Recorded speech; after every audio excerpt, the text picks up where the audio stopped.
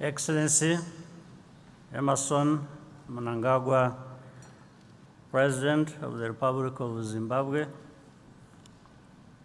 Excellency Mohamed Bazoum, President of the Republic of Niger, Excellency Philip Mpango, Vice President of the United Republic of Tanzania,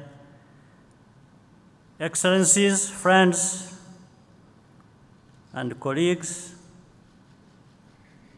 Haile Mariam Desalegn, former Prime Minister of Ethiopia and AGRA Board Chair,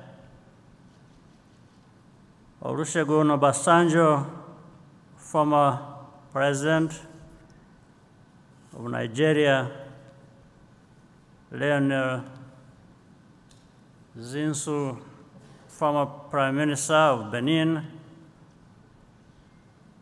Patricia Scotland, Commonwealth Secretary General, President of IFAD, Ms. Alvaro Radio, Dr.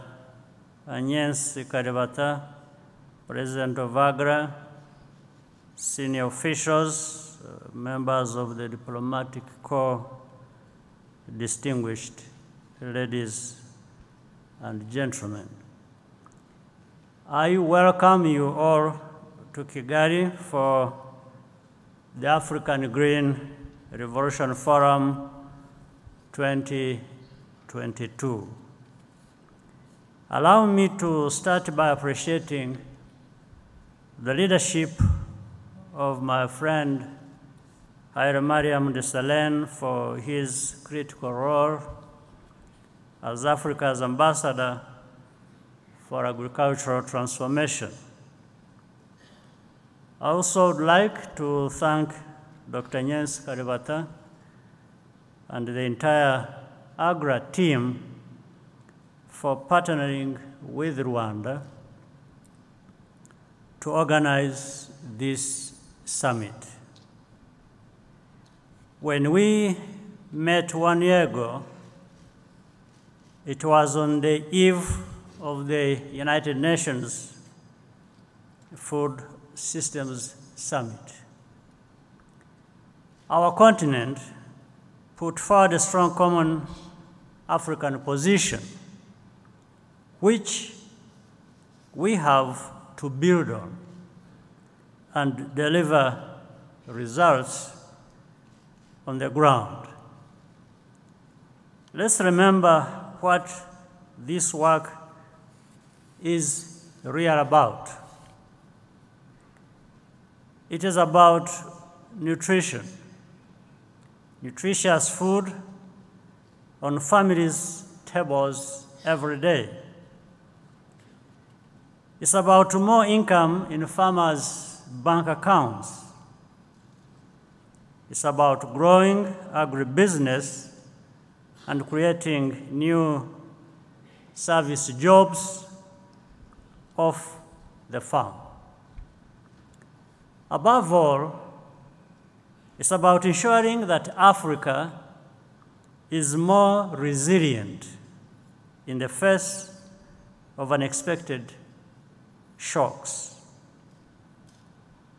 But we are off track in achieving our agreed targets under the Comprehensive African Agricultural Development Program and the Malabo Declaration, as well as the Sustainable Development Goals.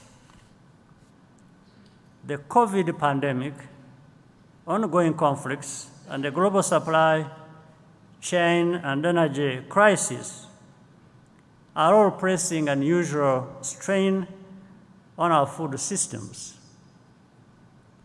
A few lessons are clear from our past experiences. First, we are stronger together. The African Continental Free Trade Area is a good start with huge potential.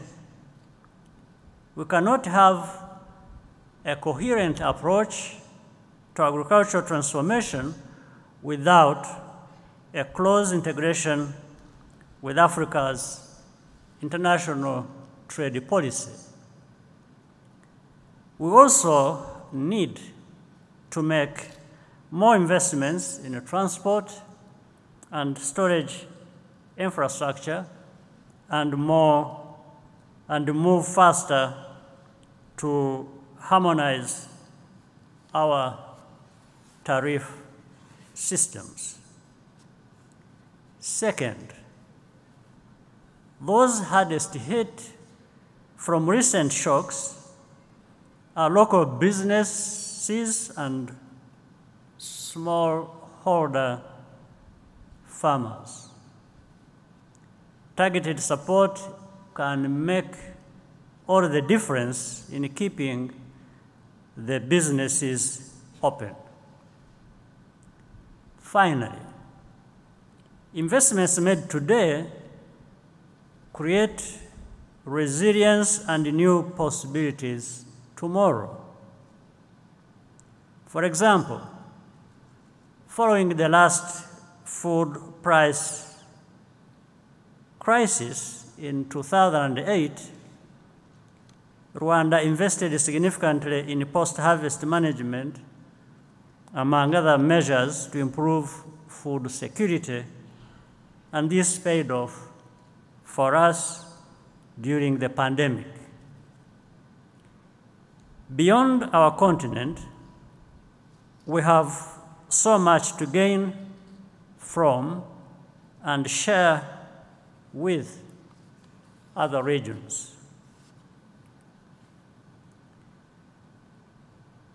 Many are represented here today from the Americas, Asia, Europe, and the Middle East.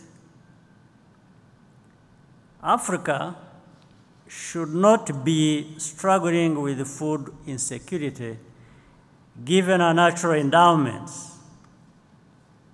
We can feed ourselves and even feed others. This is an opportunity for us to work together, learn from each other, and advance homegrown solutions tailored to our specific contexts.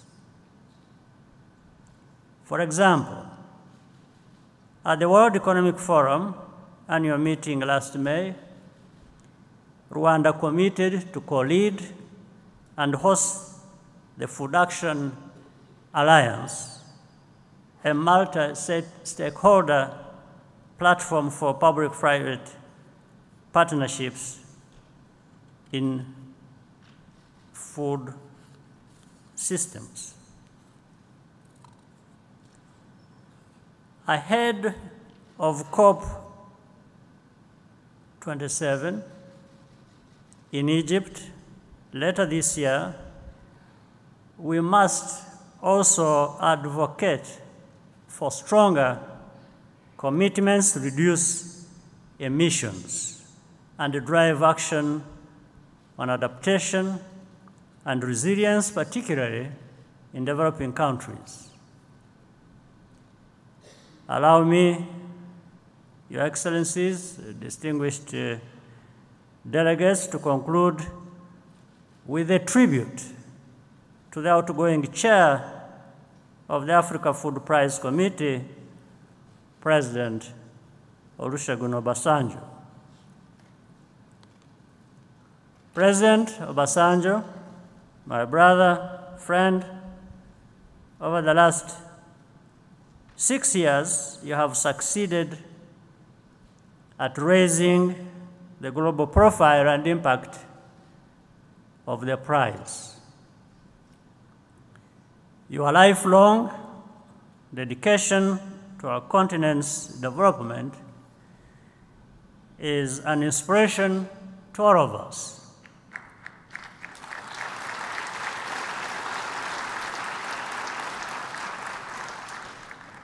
and we thank you and honor you today.